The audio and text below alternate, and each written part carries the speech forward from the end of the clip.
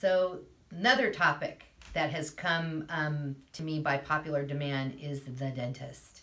And I don't know why people consider the dentist to be just a horrible, horrible place to go.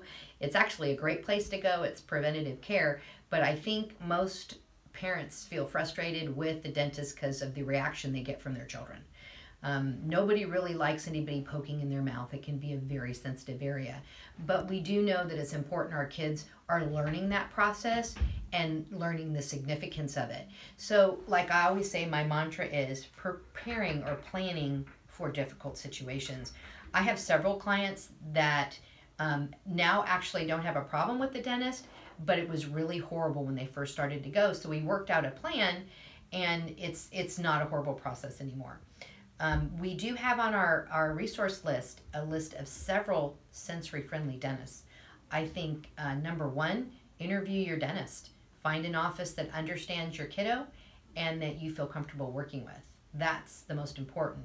Second, dentists that are sensory-friendly will usually allow you to tour the office with your kiddo when they're not undergoing treatment. I think actually going in there and having something done can be very overwhelming at the same time.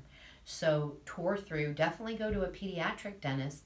Many of them have private rooms, so if your child gets very overwhelmed, they can be seen in a private room. Some of them have different games and activities they can do while the dentist is working on them or doing procedures, and that distracts them. So it really depends on your kiddo. What works for one doesn't always work for the other. That's why I said it's important to go interview them and look at the office and see if you see your child being a fit in there. Also, definitely present a some sort of story or picture sequence that shows the dentist. What does the dentist do? Why do we go to the dentist? I think these are important steps because I don't think our kids understand why they're even going there. You can also start out with a very brief consultation. Maybe they don't even go into your child's mouth, they just look at their mouth. So I would suggest taking very slow steps, adding one step at a time. I have several families that come here for treatment right before they go to the dentist's office. I have some that come here for treatment right after the dentist's office. It really depends on your kiddo, but your therapist can give you some great suggestions on that. And I always recommend slower, this is my quote, slower is faster. You're going to get accomplished what you want to get accomplished if you plan it out and you're methodical and you're slow about it and you're not impulsive.